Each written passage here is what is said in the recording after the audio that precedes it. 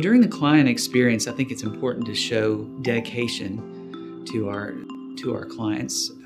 One of the ways that I like to show dedication to my clients throughout the process is by simply listening to what they have to say. I think we live in a world today where so many people are talking, but not a lot of people are listening.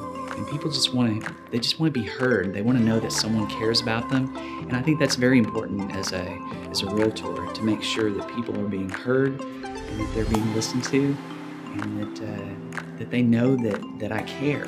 So I think that's where it starts. And then also just taking action, validating their concerns and making sure that they know that when they tell me something, it's going to get done.